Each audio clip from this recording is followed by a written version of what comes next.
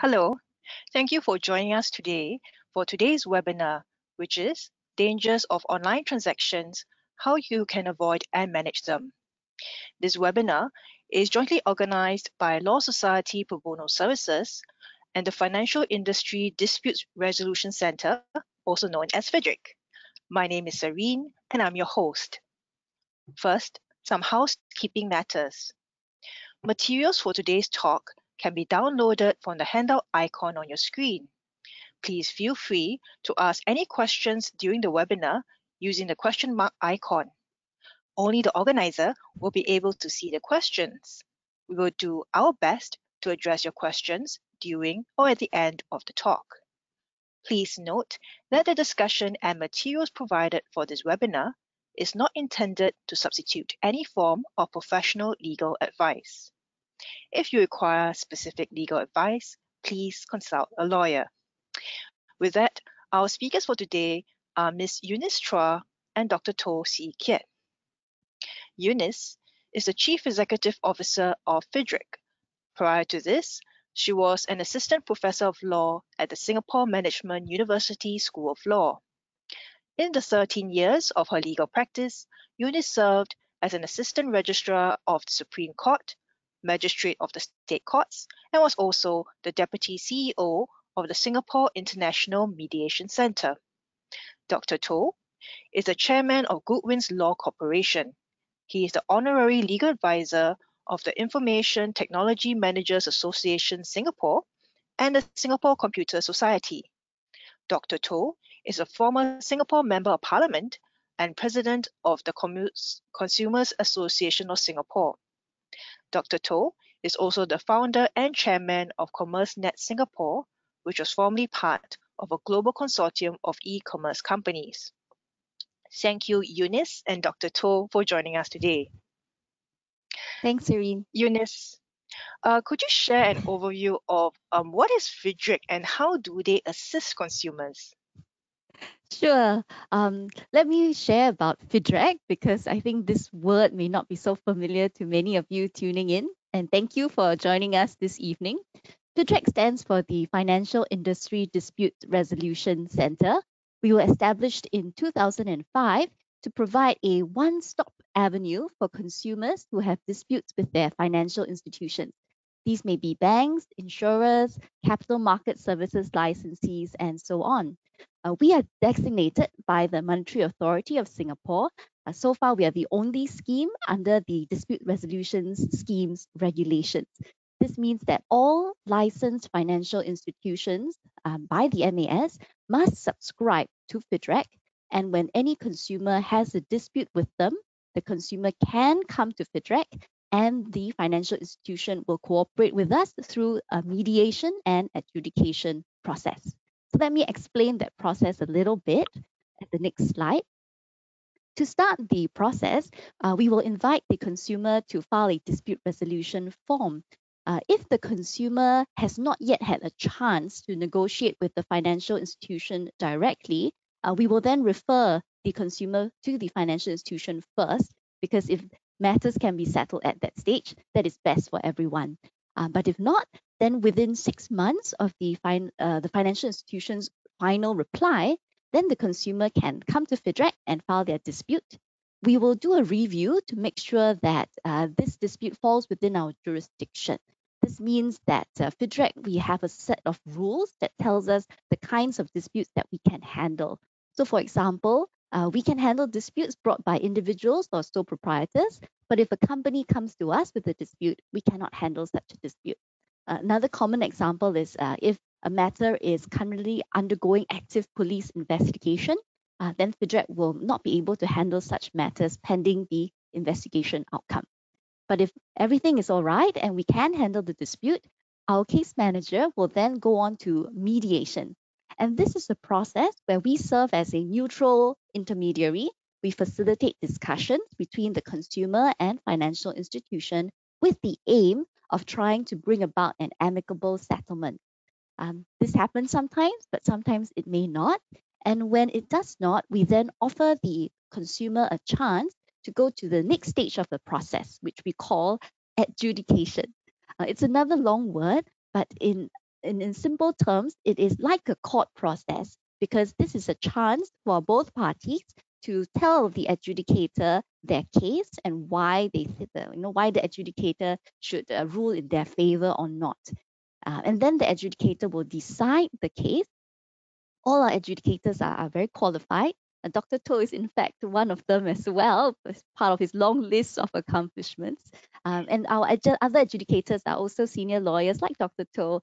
Some of them are retired judges as well. And finally, when the adjudicator has made their decision on the case, they will prepare a grounds of decision, which sets out the reasons as well as the conclusion of the adjudicator. So what is unique about FIDReC is that this decision does not bind the consumer. The consumer has a choice. So the consumer can accept the award, and if they do, the financial institution is bound and they must comply. But if the consumer chooses not to accept, then their legal rights are not affected. They can continue to pursue their claim in court or at other suitable avenues. So this whole process is very affordable. The mediation is free for the consumer. Adjudication is $50 plus GST, but we do have an adjudication limit of $100,000 per claim. Yeah. Thanks, Eunice. That's actually very affordable. It's a lot less than I expected, and I think it's quite useful to know that this award that's made is binding on the financial institution, but it's not binding on the consumer. So in a sense, it is another venue that a consumer can explore before trying to decide whether to take the path of going to court. Eunice, given today's topic, what are the trends that you observed at FIDReC about consumers facing issues with digital transactions and online payments? Well, Serene, I think like everyone here, we've seen in the news about the rising number of cases where people have fallen victims to scams, particularly in e-commerce scams and online transaction-related scams. At FIDReC, it's no different. You can see from the chart that has been shown that there has been a trend of increase. And in the most recent financial year for FIDReC, which is 2020 to 2021, even though we haven't completed the year, you see that the cases already show a stark trend of increase. So once we complete the financial year until June, you can expect an even higher spike. This is likely related to COVID-19 as well, because more of us are transacting online, conducting our business online. And this could lead to more opportunities for us to fall victim to scams and other unauthorized transactions. Yeah. Thanks, Eunice. Now that you mention it, it's true. I mean, because of the measures due to COVID, we're all, more homebound. We've been turning more to online shopping. Certainly, and it's quite timely that we're having this webinar now so that people are a bit more aware of the potential dangers and how to avoid them, or perhaps even you're in it, how to manage the dispute. Let's go through a couple of scenarios to get yours and Dr. Toh's thoughts. So let's first start with phishing. So Adam received an email that Pear Brand is having a 50% sale. He bought a laptop through the email link with his credit card.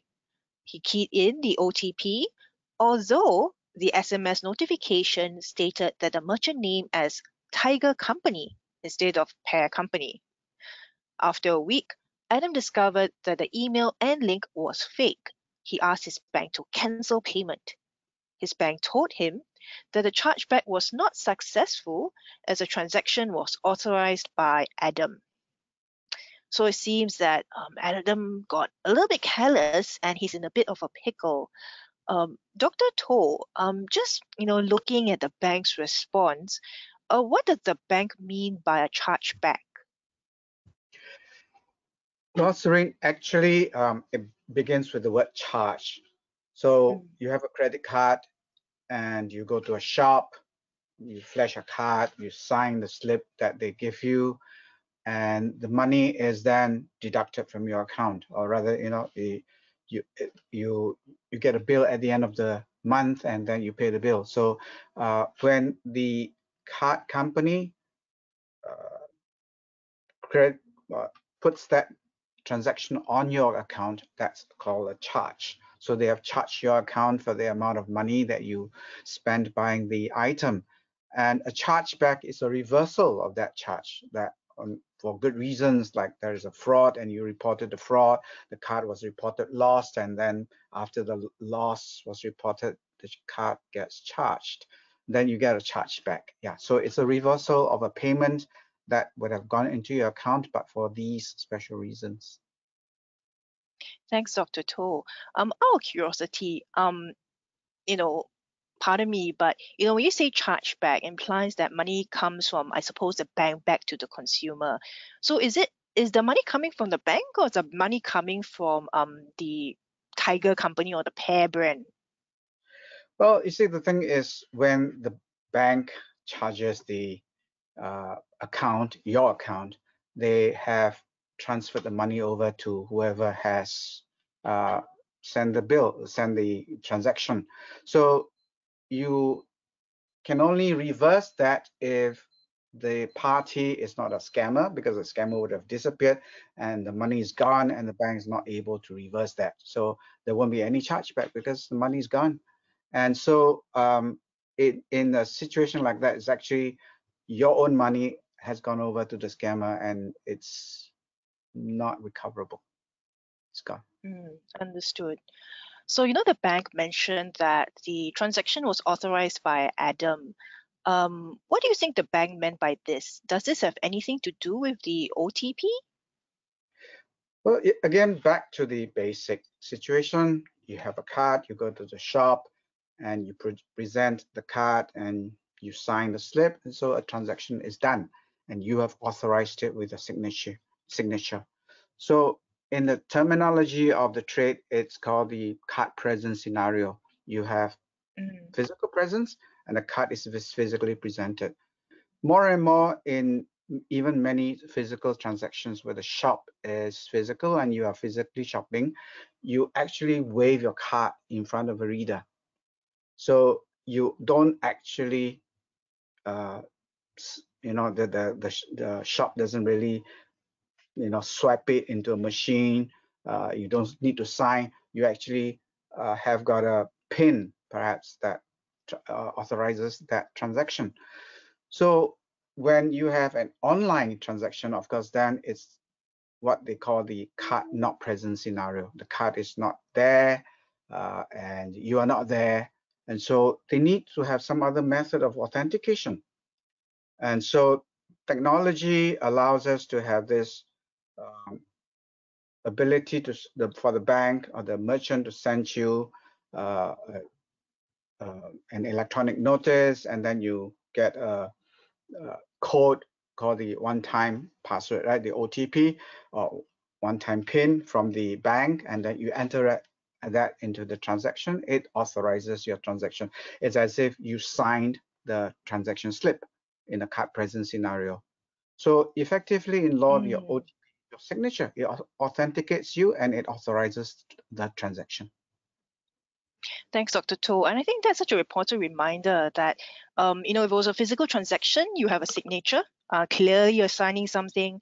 And so for OTP, although it is numbers and it's something done online, it is as good as basically, as you said, equivalent to signing the card statement or agreeing that, to basically give money or to credit to the particular seller.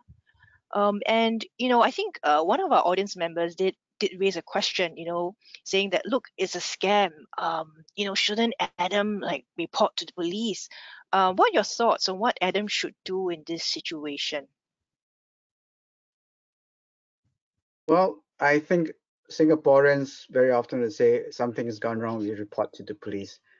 You need also to realize that you yourself, Adam, you need to be very careful about making sure you don't get scammed, making sure you are knowledgeable enough not to release your signature just like that. No, in a physical situation, we all know that we don't sign papers anyhow, but the OTP is a signature. It's an electronic signature in a way. So you don't happily sign away your rights. No, don't send in your OTP. But I think it again goes back to the basics of how not to be scammed. Now, phishing is a scenario where somebody tries to fish for your details, like that phishing, right? And they are going to fish for your signature, your card number, whatever personal data you have that they don't have, they try and fish it. And amongst some of the tricks would be to send you an email that looks like it comes from Pear Company when actually it comes from Tiger, it comes from a scammer. And so that's one process that they use. And sometimes it's pop-ups. You know, you are happily still surfing in the web and something pops up and it looks like, whoa, DBS, SIA, offer of the century, a free first class ticket on the suites to London immediately after COVID. Click now or else it will never come again, you know. So I think we need to be very skeptical about these things, right? If it's too good to be true, it cannot be true. And if you really think that SIA is now trying to revive post-COVID travel, call up SIA directly. Look at their SIA website directly. If it's not there, it's a scam. So I think that's the first thing. When you look at emails that are sent to you, make sure you look at the line, they call that the URL, the link, look at the words. It is very important to see that if it comes from, let's say, Singtel, right? Your company, Apple, Google, whatever it is, look at the spelling. Very often scams, they look like it comes from Google, but it's actually Goggle or Goggle, you know? And so you need to check the spelling very carefully in the link. And the other thing to look at is from the dot, okay? It is something dot something. From the first dot, look backwards and see whether it's Google or it is Tiger or it is somebody else, because that is the most important item. And the long line of letters, ignore all that's after the dot, ignore everything. Just look at what's before the dot. And if it doesn't come from the company you're expecting, Pear Company in this case, then ignore it. In any case, like I said, go back to the Pear website and see whether they are really offering this thing for 50%. If it's not there, it's silent, it's a scam. Thanks, Dr. Toh. I think it's such a good reminder that prevention is better than cure. You know, as you mentioned, this is a scammer. Who knows where he is? Who knows where he's based? It may not necessarily be in Singapore. Even if you make a police report, if he's based overseas, then a bit difficult. So I think it's a good reminder that you had, you know, involving trying to avoid some common scams, and that basically if something sounds too good to be true, maybe consider it again or go to the original website. Don't just click on the link because it's like own self confirm own self, which you know is not really effective.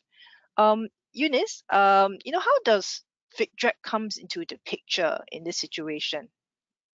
Yeah, so I think Serene, what question you received from the one of the attendees, kind of starts us on this journey. So it has happened. What do we do now? I think that instinct to make a police report is definitely a correct one, because there has been someone who has committed a crime, an offense. So do make a police report, but also please also report immediately to the bank, because the bank is able to, for example, cancel your credit card and prevent, more of such transactions from happening. And the bank also requires you, right, in their relationship as a card issuer, for you to report promptly, so that you as the consumer, we as consumers, we play our part as well. So report to the bank, also make your police report, and the bank will then have their own dispute resolution process. This is a requirement by the MAS that all banks must have in place a complaints handling process. And this is often done by an independent unit within the bank. So although we as consumers are sometimes skeptical, but this is actually a requirement for banks, that it is not the person who is in charge that is investigating, that is not the person. It is actually a separate unit within the bank. So they will often look into this complaint, and then they will try to come to a conclusion with the consumer. Sometimes they might make some offers, sometimes they might not. But this is where FIDReC comes in the picture. If you, the consumer, are not satisfied with the bank's response to you, you can then come to FIDReC, and then our process will start. We will then receive your complaint, and if we might ask you questions. So, for example, if Adam comes to us and he tells us these facts, we might ask some further questions to understand, where did he receive this email from, right? Is it, someone that he commonly communicates with? Is it just out of the blue, right? When he keyed in the OTP, did he notice what the text of the OTP said? Did he notice the discrepancy that it was tire company instead of pair company? You know, when did he actually report to the bank? Did he do it immediately? Did he wait, some days, some weeks? So all these would be very relevant information for us. We would ask all this from Adam. At the same time, we will also go to the bank and we will ask the bank to give us a full investigation report. So the bank is obliged to give to FIDReC, the outcome of their investigation. They will summarize it. They will often have, enclosed any conversations that they had with Adam. They would share those with FIDReC. And when we see the both sides, being in a neutral position, we can then be in a better place to make suggestions. We can organize a discussion with all parties present to see whether there is any room for the bank to make any offer. So unlike in court, where what is important is your legal rights. So Dr. Toh says, here there's an OTP, you keyed it in. Technically, by law, you have authorized the transaction in the sense that you have signified your approval for it, and the bank is perfectly entitled to go ahead with the transfer. As Dr. Toh says, the money is not sitting with the bank. The money has already gone, right? So mediation is a chance to think beyond the legal rights, and sometimes we encourage the customers and the banks to think about other broader factors. So for example, this might be a very valuable customer, a long-time customer from the bank. They have been very dutiful with their payments and so on, and the bank might say, okay, in account of our long-term relationship, and also Adam, I noticed, maybe Adam is a rather elderly person, and who doesn't read English so well, and hence, was more likely to be tricked. In some situations like that, the bank might say, well, I might make some offer to maybe allow you to waive off a certain percentage of the figure you ought to have paid me, right? And so I will absorb the balance. But this is all goodwill on the part of banks, and this is what the mediation tries to do. And of course, if there is no agreement there, then the consumer, we give them the choice, and they can go to someone like Dr. Toh, who will then look at all the evidence, right, and make a decision as to whether or not Adam was in fact entitled to repayment. Thanks, Eunice. I think, this is a very, stressful situation, for anyone who is involved in it, feeling frustrated, feeling a bit cheated, in a way. I think it was a good reminder that ultimately, the scammer could have run away with the money. So actually going through the bank, is sometimes actually the bank coming up with the money. It's not so much that they're able to recover the money from the scammer, because most likely they probably have taken the money out and closed the bank account. And I think one of the audience member has made a very useful point. Do alert pair company that this is happening, so that pair company can perhaps set a alert, or let its consumers know that this is happening. So I think that's a pretty good tip. Another audience member has asked, is there a specific time frame to report to the bank or police for this sort of situation? Is there a 1 week, 1 month, 1 year? Well, I think, let me jump in. It's as soon as possible. When you want to complain to FIDReC or case, because I used to be president of case, we tell people, you need to raise this as quickly as possible, not 1 week later, that's for sure.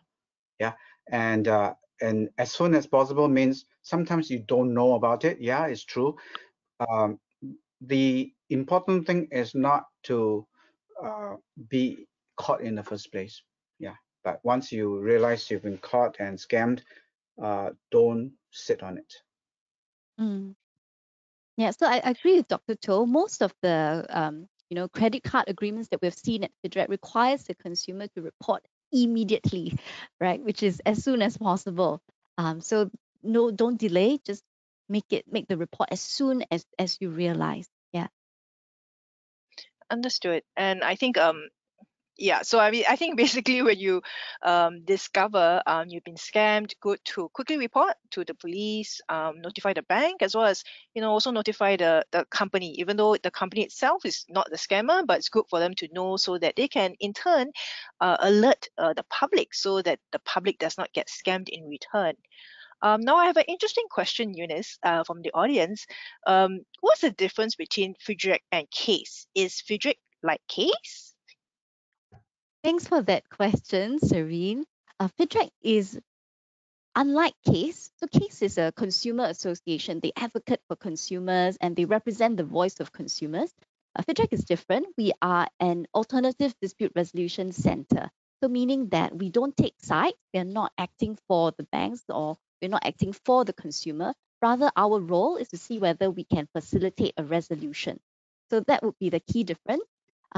CASE would be there for you to handle disputes with merchants who are not financial institutions. So, if, for example, Pair Company was a real company, right? And the scenario was a bit different. You have a dispute with Pair Company over the product. The product was not as you had expected, right? Then this is a situation where CASE could help. Whereas you would come to FIDReC only where it involves a licensed financial institution. So our subject matter areas of handling are different, as well as our role in the handling of the dispute. I think Thanks, Eunice. the other difference is CASE is a membership organization and FIDReC is. So you have to be a member of CASE for CASE to take up your complaint. Whereas FIDReC will take up your complaints as long as you've been involved with a financial institution and you pay your $50. The other difference between CASE and FIDReC is FIDReC is not consumers association in that they would not be advocating changes, they will not be lobbying banks or whatever, whereas CASE is in that sense a consumer advocacy organization. They will be lobbying government, they will be approaching companies to make sure they follow best practices and so on. So that's the second difference. CASE does have dispute resolution procedures, but they are essentially just part of the tool bag they have in helping consumers. Thanks, Dr. Toh. I think we're quite lucky to have you on the panel because you have past experience with CASE and are very well able to articulate the difference between FIDReC and CASE. So CASE is possibly another venue as well that you can rely on or could visit. But of course, again, depends on the dispute. Let's move on to our next scenario, dealing with malware and electronic wallet, which I think most of us are using today. I pause here to remind the audience that you can submit your questions in the Q&A panel. Ben receives a call from his internet service provider to download a file on his laptop to fix his internet connection. Ben receives notifications of unknown purchases. He checks his bank statement and discovers 40 unknown transactions made through his electronic wallet that is linked to his credit card. After work, he reports the incident to the bank. The bank tells Ben that it cannot raise a charge back because they are contactless transactions and that Ben should have immediately notified the bank when he first received the notification. So Dr. Toh, again, looking at the bank's response, I mean, what does it mean that they are contactless transactions? Right. So remembering the earlier scenario, I mentioned that you can have a card present situation where you present a physical card to a physical shop assistant. And increasingly, you have this added convenience of there is a reader there, you just flash, and technically there's no contact there too. But a more important contactless situation is what many of us are doing now with online shopping. Online shopping, you're not physically in the shop, it's not a physical shop, you're not physically even using your card, you're just keying in a number. And so this is a contactless situation, and therefore it is more important for you to be particularly savvy about what you need to do to prevent online frauds. And so this whole situation earlier on about the OTP, just remembering that this is your signature and don't just happily give your OTP to anyone. So if someone says, hey, I'm Singtel, I just sent you an OTP, can you read back to me? You say, thank you very much, I'm not reading back to you. Yeah, you're not the right person, because you know, looking at the email that you send me, you are supposed to be singtel.com, but after that there's a hyphen and there's a slash and there's a whole lot of other things after that. So I'm not believing that you are Singtel. One of the things that people don't realize is that the government we have in Singapore is so protective of us that they have the IMDA has asked all the ISPs, the internet service providers and the telcos, to make sure that when you get if you get a phone notification, for example, you make sure that if it's an internal call from Singtel, there won't be a +65. A plus, whether it's +65 or +66 or +921, whatever, it comes from a foreign country. Ignore it. I think that's a very useful tip. And in fact, I think scammers are getting a bit more sophisticated. I myself received a scam call, and it wasn't even a person. It was AI. It was an electronic. I had to press buttons. I mean, obviously, I put down the phone, but I was amazed at how advanced they are. You know, instead of using people to call you, now they use machines. So I think you're quite right, Dr. Toh, that you have to be really careful when it comes to calls. So earlier situation over email. This situation over the phone. So do try to be very careful. And as a Dr. Toh said, I think earlier, or maybe drawing parallels, is that you could, if you're really concerned and you really think that it's a real person from your particular service provider, you can always put on the phone, go and look for the actual number and call back the actual service provider to double check if it is authentic. So I guess, Dr. Toh, what do you think Ben should do in this situation? Yeah, I think Eunice said earlier on, you have to immediately call. And I use the word as soon as possible, because actually sometimes the immediate thing is, yeah, we are like this guy Ben is doing his working, so I cannot call now. My boss is talking to me. Sure. But I think you have to be as immediate as possible. Boss has put on his phone, boss has left the room, quickly call up the bank and say, I have been scammed, please stop it. And don't wait till after work, because that's too late. You see, because the bank also needs to react quickly. And so if you have just been scammed, you just receive notifications of unknown purchases, call immediately and say, please stop it. And the bank may be able to stop it just in time. Yes, and especially Dr. Toh, in this instance, it's 40 transactions. So obviously the scammer is using the details, compared to the first scenario where it just stopped at the whatever they bought from the fake website. And in this case, they actually have your contacts and they are still using it. You have 40, which is quite a lot. And I think one question that an audience member had is, in this situation, Ben didn't exactly agree for his electronic wallet to be used. In the earlier situation, there was an OTP in the physical card. There's a signature. In this instance, it was an electronic wallet, so it's a contactless transaction. So why is it in this case Ben is bound by this, even though he did not have an OTP, for example? So you see, in this case, you have downloaded money from your own account into an electronic wallet, and the whole terms and conditions of your electronic wallet basically is whatever is inside there has been pre-authorized to be paid out. And so you need to be very careful that if any transaction comes from your wallet that is not authorized, you stop it immediately.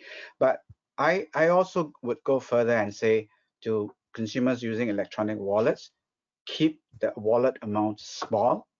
And if you do need to make a big purchase every now and then, load the wallet with that amount specifically, exactly, and then use it, and that's done. So don't put a lot of money in your wallets. And secondly, I would even say, make sure your electronic wallets are maybe from a specific platform, specific credit card, specific service provider, so that you know that whatever scams that may come by people who hack into your account or whatever, there is a very minimum amount inside there. And if you even if you want to be, most people will say, I want to be conveniently able to say transact every time I flash my GrabPay card, whatever it is. Just put enough money for what you normally would transact. So if you use your GrabPay for hawkers, how much can you eat a day? $50? Just put $50 in a wallet and nobody can scam you anymore, because they only scam $50. Thanks, Dr. Toh. I think you highlighted an important thing to consider, which is, with convenience, it also comes with its drawbacks. So for electronic wallet, you have the convenience where you don't have OTP, you don't need to sign. But the so-called price you pay for that is basically, in such a situation, in the bank's view, that the fact that someone has access to your electronic wallet, is able to basically make these claims, and it'll be harder for you to contest it. So Eunice, what are your thoughts about this situation? Well, in this situation, I think the first thing to note is that Ben had received the notification. So for all of us with the electronic wallet or credit card, every time it is used, past a certain threshold transaction, and you can set this limit. So very, very cautious people can set the limit to $0. So any single cent that goes through, they will receive a notification. So this is something that you can set and you have some control over. So if you're very cautious, right, set a very low limit so that you'll be notified, and it's not triggered by the default amount, right? The default amount would tend to be, at least $100 generally, yeah. So this would prevent you from, having many, many, many small transactions go through and they all add up. So the first thing to note is your notification setting. Take note of that. And if you do receive a notification, respond immediately, as Dr. Toh said. So I think that question about, unlike the first scenario, I didn't key in an OTP. I did not authorize this. So how can it be that I'm responsible? So this is something we hear at FIDReC quite a bit, because I think understandably so, right? I did not do anything, but yet I have to pay, maybe thousands and thousands of dollars for all these transactions. So here, what the consumer actually did was to download this file, right? Thinking that it would fix his internet connection. And this is where the problem lies, right? Because at law, you have authorized, right? Because certain events have happened, like Dr. Toh said. By downloading this software, you have perhaps given access to your account, all right, to this scammer, and the scammer can then impersonate you and carry out all these actions as if they were you. And how is the bank to know any better? Because they process, so many transactions every minute, each day. So on the bank's perspective, a lot of things are what they call a straight-through processing, right? It goes without any human intervention at all. The money is transferred automatically. This is the convenience that Serene, you pointed out, right? Straight-through processing, a lot of convenience for everybody. But yes, there are some risks. Yeah, so I just wanted to add that for notifications, set your transaction limits. Make sure you check your notifications, respond to them, and be very, very careful about downloading files on your computer, because you might not intend it, but the effect of that action is that you have allowed someone else to impersonate you, and only we can safeguard our own account. And hence, currently, the law places responsibility on the consumers. And if you look at the e-payments guidelines that MAS has issued, you'd see that consumers actually have the responsibility to safeguard their one-time password and also safeguard access to their accounts. So this would include having your antivirus software installed and updated, installing all the relevant patches and updates. So these are some responsibilities that we all have as consumers that we may not be aware of. But I hope that this is a chance for us to draw all this to everyone's attention. Yeah, I think. Thanks, Eunice. Yeah, Sorry, go ahead, Dr. Toh. I would add that we need to make sure we have malware protection So our phones, our computers have got this software that prevents them from being hacked or being accessed by unauthorized people. But be very careful that you get these malware protections from the antivirus software, whatever it is, from reputable companies too, because a scammer could send you a free malware protection and you get scammed. But the other thing is, yeah, like in this case, oh, we are your internet service providers. There's something wrong with your account. Please, we are sending you this link. Please click it, and we will be able to repair your phone from remote access. Never click on anything that's emailed to you from an unknown email, even if it looks like your email provider. You can always, like we said earlier on, call back the company and say, did you send me this? And you might find out, no, they didn't. So don't just click on anything sent to you. Don't click on pop-ups. Don't the other thing is, don't actually surf in using free Wi-Fi. We all love free Wi-Fi. You go in a public place, you serve free Wi-Fi, and then you are actually having your access, your door, your house, all the windows and doors are open because people can look at what you're doing, and maybe even the Wi-Fi provider is peeping at your account. So don't use free Wi-Fi, public Wi-Fi for your personal transactions. Thanks, Dr. Toh. Eunice, you received an interesting question from an audience member. They ask, does FIDReC publish past cases or disputes? Because it will be quite interesting to understand what are the bank's usual positions. We currently don't publish such decisions because under our rules that govern how we work, we are meant to be a confidential process. So currently we do not publish, but what we do is to share case studies instead. So if you go on the FIDReC website under our publications tab, in our annual report, we will always share a few case studies, and we will also have a series of articles where we share case studies with the press and so on, and these are all reported so that people can find out more. In this sort of scenario, it is actually not uncommon, and generally, if the consumer is able to show that he or she has been careful, right? So if, for example, you did not in fact download this file, you were actually blameless. Some criminal had hacked into your computer, right? In that sort of situation, you report promptly. There is generally a limit that is placed on your liability, and in certain circumstances, the bank or the card company might even be able to waive the full amount. But if you had taken some kind of action that showed you to be at fault, this is where it makes the where we try and encourage some settlement and mediation, but it all depends on the goodwill of the financial institution. Yeah. I think the underlying maybe concern or question, I guess, for some consumers is, given that, in these situations that we discussed, legally, they're somewhat on the wrong side because, they were a bit careless. So I guess you're wondering, were there any instances where a consumer was successful in their discussions or negotiations with the banks? I would say yes, and I'll give some hope to everyone that there are situations where the financial institutions have been very reasonable and they consider your behavior as their customer.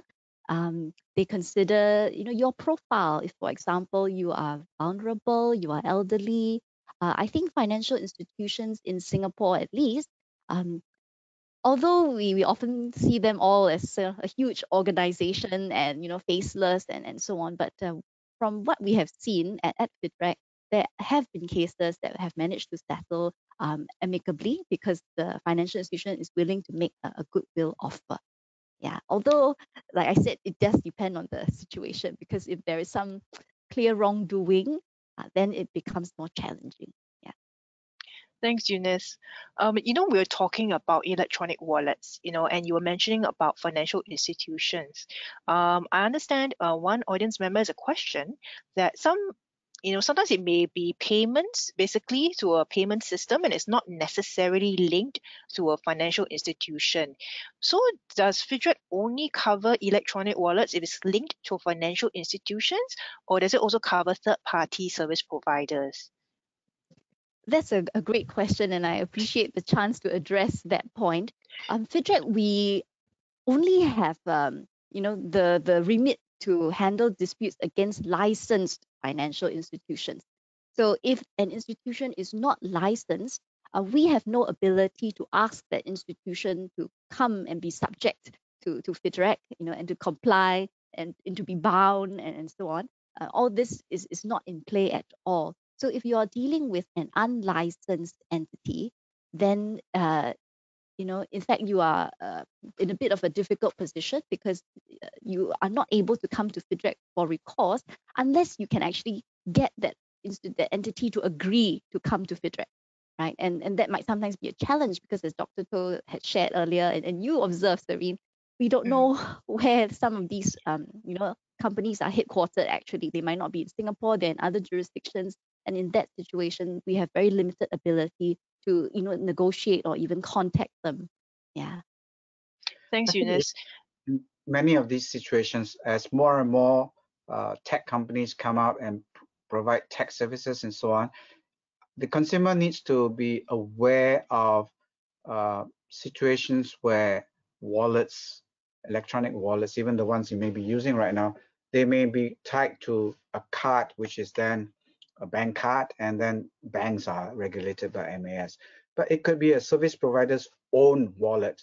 So if I'm XYZ company and you are a customer of XYZ and I have an electronic wallet, you top up with money from your bank or whatever it is, or from past transactions, from points, whatever, and you pay out of that wallet. That wallet, generally speaking, won't be regulated by MAS. It's a service provider, a merchant's own wallet. So you have only recourse against that company, and particularly if they are in Singapore. But if it's an electronic wallet offered by a merchant elsewhere outside of Singapore, well, kiss your money goodbye, because you're not going to go to Washington or Moscow or whatever to sue them, right?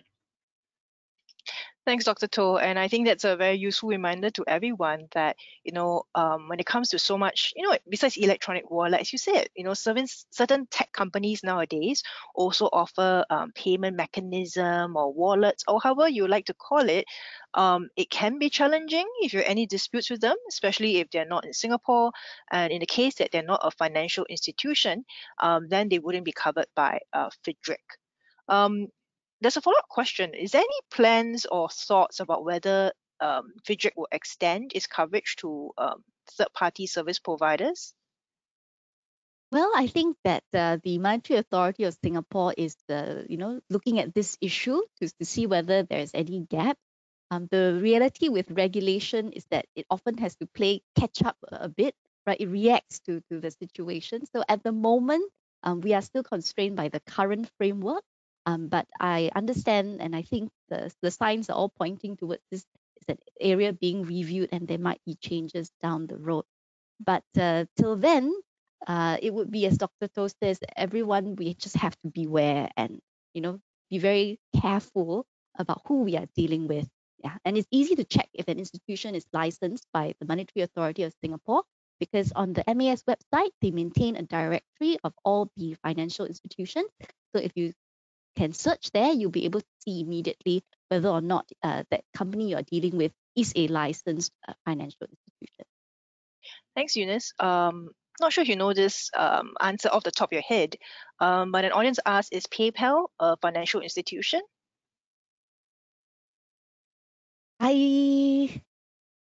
My recollection is no, it is not. Yeah, but I will double check that in a moment Sure, no where I worries. get time. Yes. But in any event, you're quite easily able to find the list of financial institutions on MAS website, which I think is pretty handy. So right now, I think we need to move on to the next scenario, which deals with different products. So Diana bought a number of things online. So we are walking through her shopping spree. So first, she bought an investment product that offered 10% returns. When she failed to receive the returns, she asked her bank to reverse the transaction. Her bank told her that it cannot do so. So Dr. Toh, what are your thoughts on Diana's plight? I think I said earlier on this very key principle. When you see something as too good to be true, it is not true. And if you see something that's a deal of the century, grab it now or you never come again.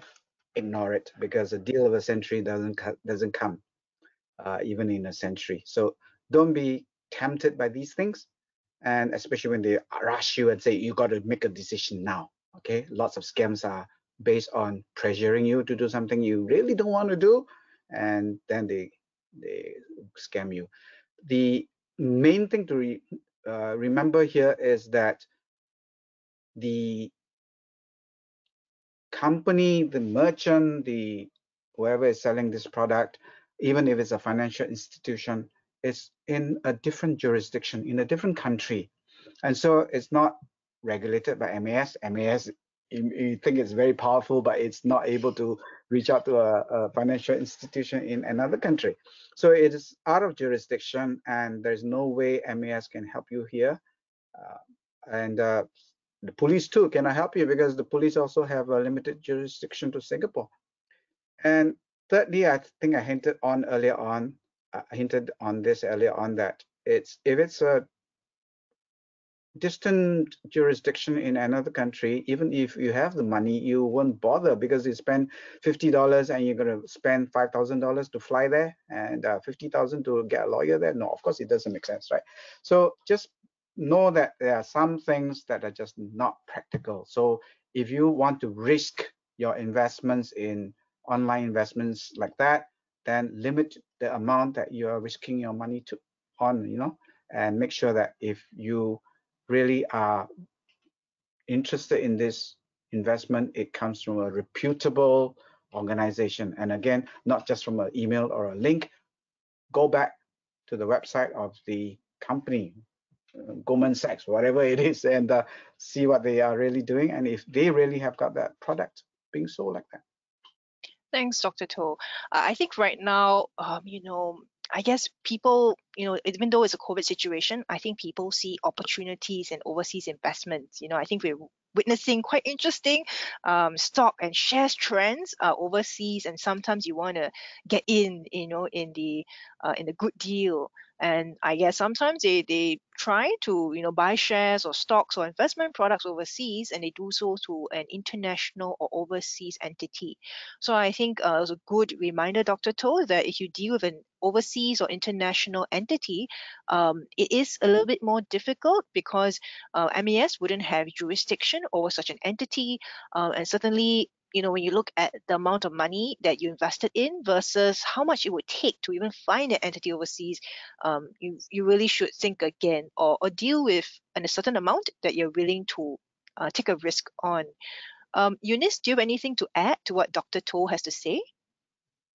Well, in this situation, we have Diana going to the bank to ask the bank to reverse the transaction. We have seen such cases at FIDReC before. And I think in the course of mediation, we often have to explain, as I think Dr. Toh tried to earlier as well, that it is not as if the transaction can be reversed, or the money can be, you press a button and the transaction will be undone. Right? We cannot do a control Z for such transactions. So I think for consumers, the perspective is, can't the bank just reverse the transaction? And often we have to spend some time to explain how this payments process works. In the end, the money has actually already gone out, even though the bank comes to charge you for it later, right? Such is the arrangement of a credit card, for example. And now with many online investment platforms, you can even use your credit card to pay to make such transactions. And that is how sometimes banks end up being involved in cases at FIDReC, where actually the wrongdoer is not the bank, but that scam investment company, right? Unfortunately, the bank is the one who is here, who is licensed. And so consumers sometimes would look to the bank. And this is the kind of situation where in mediation, we will explain matters to both parties. Of course, we will encourage the bank to see whether there is any opportunity for settlement. But then again, we also see the perspective on both sides. So just as we understand how the consumer feels very hard done by, we also understand that from the bank's perspective, if they, in fact, pay out 100% on every single one of these instances, this also affects other customers of the bank, right? The commercial profitability of the bank's shareholders, our whole financial ecosystem.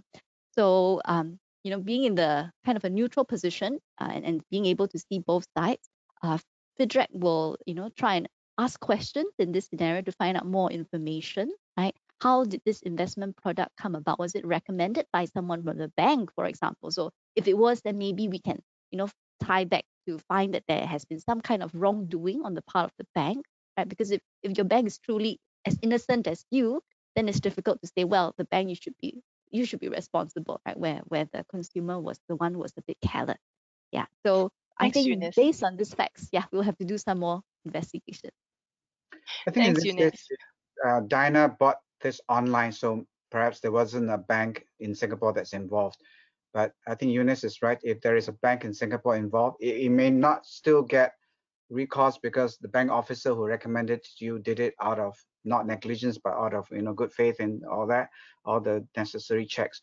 I would still say it is best not to jump on the bandwagon because everybody is joining in. That's the time where you don't join in.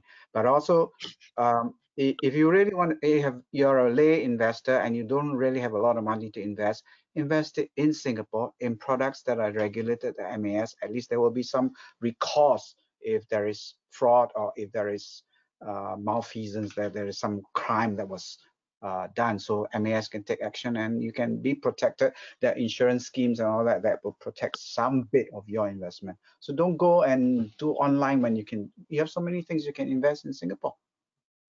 Thanks, Dr. Toh. Let's move on to the next item on Diana's shopping spree. Now, Diana bought a branded bag payable in installments over 2 years. As she lost her job, she asked the bank to cancel the installment plan and tried to return the bag. The vendor refused to refund Diana's money, and the bank told her that it cannot cancel the installment plan. I suppose in Diana's perspective, she's thinking, hey, it's an installment plan. Why can't I just cancel it or stop it halfway? Dr. Toh, what are your thoughts on the situation? I think your problem here is not with the bank, it's with the vendor, the seller of the handbag. And if it's a branded bag, very often they would have terms and conditions and they will have dispute resolution.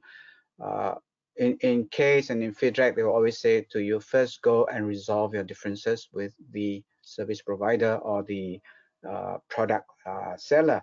So in this case, your terms and conditions may well say these things are on an installment scheme, and if you lose your job or whatever, there may be terms that allow you to terminate, maybe after two more payments, or maybe this is the last payment. If you give 30 months notice or whatever it is, there will be something in your terms and conditions you go back on. That's the only recourse you have because the bank has already sent the money and the bank cannot stop. It's not like unless of course the arrangement with the vendor was part by part. Really, there were 10 installments and each installment to be debited only at 10 intervals. Then of course you can stop the future. But in most of these so-called installment payments, the bank has already paid everything and the merchant has received 100% of everything. So you have got to go back to the merchant. Thanks, Dr. Toh. Eunice, any views on this? Just to add to what Dr. Toh said, that indeed, in these sorts of installment plan situations, what happens is that the bank has already paid on your behalf, right? And it is allowing you to pay it in installments. And so this installment plan is not something that can be cancelled just like that, as Dr. Toh has explained. So I think it's also important for us to bear in mind that when we purchase things like so for example, gym memberships, right, or spa packages that require payments over time, but that company might close down right before you actually enjoy all the benefits that you are entitled to. In such a situation, similar to Diana's situation, this installment plan is also not something that you can simply just cancel, right? So to prevent such incidents from happening, the safer thing to do is to not buy now, pay later, right? Or if you do so with your eyes open, knowing that you do take some risk. So you might consider a shorter package rather than a longer package, just in case that company doesn't continue business. Thanks, Eunice. I think, no, I didn't know that. Okay, so I think that's really interesting. It's not really a case where, when it comes to installment plan, that you're paying the merchant bit by bit. Actually, the bank has already fully paid the merchant, and so actually you're just paying off your debt to the bank. So as Dr. Toh had wisely pointed out, your first stop is please go and speak to the vendor first to see whether they're willing to, reach some sort of compromise. If not, from the bank's position, it's already paid up. Even if you're buyer's remorse, it's a bit too late. So as Eunice had pointed out, then please be a bit more thoughtful when it comes to, I suppose, installment packages, especially when, I myself, you buy those huge spa packages, because the bigger the package, the more discount you get. But of course, in return, if the spa or the gym closes down, then you bear the risk of losing your installment plan or the money that you've already paid to the gym or the spa. Now we've come to the last item on Diana's shopping spree. So Diana bought clothes on Carousel. Despite paying the seller beforehand, the seller did not deliver the clothes. So in this case, it is a legitimate seller. You're using or you're buying through a third-party app. It just happens that the seller did not perform its end of the deal. So Dr. Toh, what do you think Diana should do? Firstly, I think, as I said earlier on, go to the vendor and work out something. It could be something you can compromise on.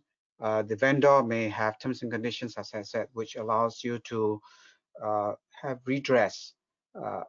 For example, refund your money because the clothes were not delivered, and they may explain it because the manufacturer never delivered. So go back to the vendor. Secondly, in some platforms, you can actually go to the platform and say, I have bought something from one of the merchants on your platform. According to your terms and conditions, I can do this, and you will do this for me. So some platforms would take up your case for you to the merchant. One of the things that you can look out for is something called a trust mark. There is this global organization called the World Trust Mark Alliance, and the World Trust Mark Alliance has got trust mark providers in each country. Like in Singapore, Trust SG, CommerceNet provides a trust mark too. And so if this merchant is trust marked by a trust mark that's also a member of the World Trust Mark Alliance, then the Singapore company, let's say CommerceNet or Case, can then approach the WTA member in, say, Vietnam. You bought this from Vietnam or China, and then they would do the online dispute resolution for you. So online dispute resolution, ODR, is something that happens on some platforms and companies that have got a trust mark. Now, the other thing that can happen is you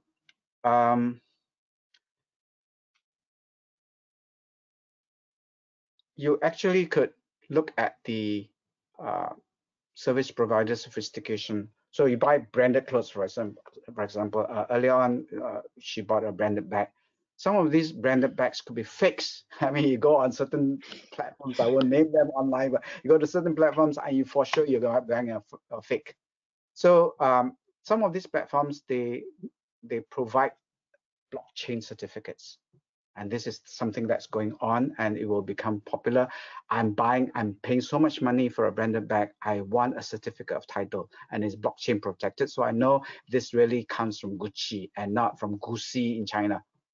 So yeah, so that's how you protect yourself in online transactions like this. Thanks, Dr. Toh. Eunice, anything to add?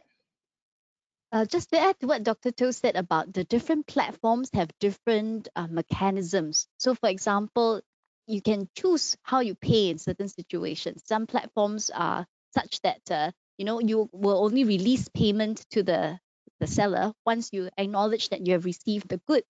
So such platforms, allow you to purchase goods online with a bit more security of mind.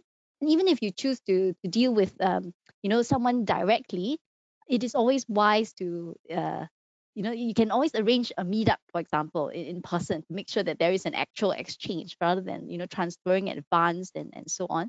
So always remember that you have choice, right? Consumers have choice.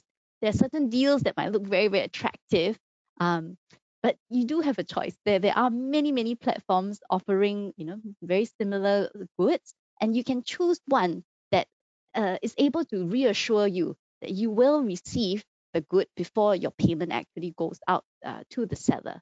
Another thing that this scenario allows me to illustrate is also going back to that question about the difference between case and FIDReC.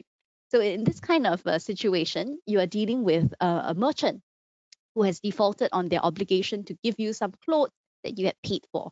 Right? So this is the sort of scenario that would go to case. There might be a situation where Diana had paid the seller using her credit card. Okay, so if so, this is where FIDReC might come into the picture, because if you have bought something and you have not received payment for it, this is one of the reasons that you can go to the bank and ask the bank to do a chargeback, because you can show your evidence that you have made payment for certain goods they were promised to you. You had tried to contact the seller is uncontactable, for example, right? And if you report it quickly, there might be a chance that the chargeback is successful. So just to say a little bit more about chargeback, so now that we're a bit used to this term, it doesn't sound so unfamiliar. So I just want to bring in one more entity, which is the card issuer, right? Whether it is Visa or MasterCard.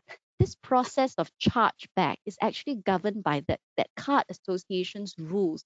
So the financial institutions in Singapore don't actually have a say as to whether or not the chargeback is granted. This depends on the rules between our banks, right? And Visa and MasterCard and so on. So what the financial institution can do for you is on your behalf request that chargeback, ask for that process to happen.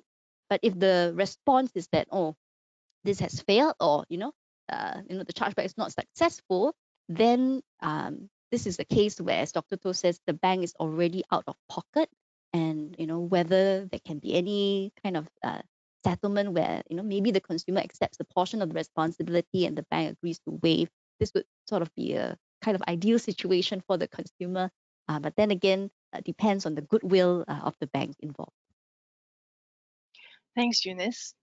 We're now moving on to our Q&A segment. I would like to remind our audience that you can still submit your questions to the question mark icon on your screen. I think the first question is, given this COVID situation, unfortunately, some businesses that closed down or didn't survive. For this particular audience member has bought a particular, they didn't specify, but let's say, for example, they bought a particular item from the business and it's on installment plan. So if the business has closed down, do they still need to continue to serve the installment plan, or does it automatically stop because the business is out of business? Maybe Dr. Toh, if you could share your view on this. I think in this case, it depends on how the arrangement was finally arranged. If I buy, let's say I buy a car from Toyota, and Toyota arranges for a bank loan from XYZ Bank. So if Toyota or the dealer closes down, I still have to pay the bank, because actually the bank paid Toyota and the dealer has been paid, and dealer closes shop and all that. The money is taken away, but I still have to pay the bank. So it depends on the arrangement. If the money was such that, I don't think that's very often, but if the money was directly, because you could get a situation where the seller of the goods will activate the account once every month to get paid. So it's like a monthly bill. So if that's your situation, and if the company is gone, technically, if you don't pay, because you still have to pay this, you bought goods from this company and you're keeping the goods, you're not returning the goods. So the liquidator, there could be somebody else called the liquidator who is actually taking charge of the company and collecting all the debts So you still have to pay. It just because the company closed down doesn't mean you stop paying, because there's a liquidator who collects all the debts and pay off all the creditors from that money you use. So don't think that you're not free of your obligations, unless of course there is a situation where really there is no liquidator, the company just disappeared or collapsed, and yeah, then who do you pay? There's nobody to pay. Thanks. Eunice, any thoughts on that? No, I think Dr. Toh's covered that well. Okay, great. Another question is, they've been hearing, especially for perhaps Dr. Toh would know this answer better, but for example, spa industries or spa businesses, they've been hearing about case trust, or they heard something along the lines of insurance or things like that. Any idea on this? Yeah, case trust is a trust mark. So as I mentioned, case is a trust mark system. Trust mark system is where the spa or the merchant has agreed with case or with CommerceNet, a service provider, a trust mark service provider, that they would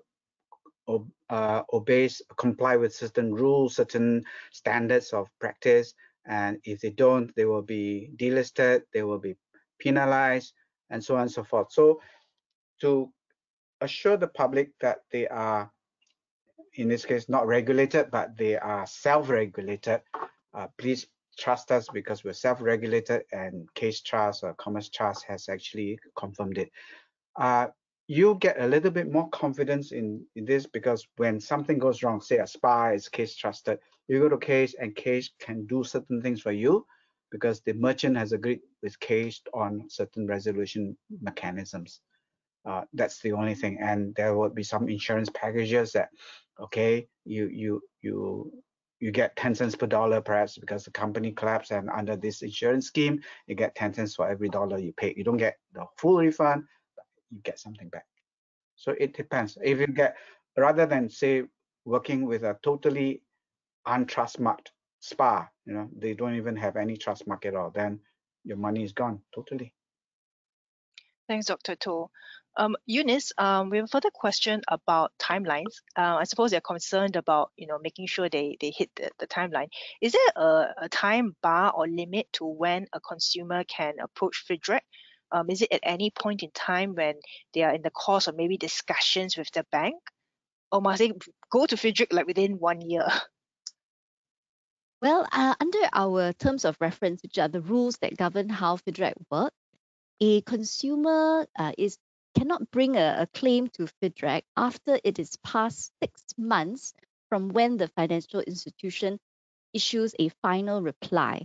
And this final reply is defined to be, either an email, letter, or some other written communication from the financial institution to you to tell you that this is their final response.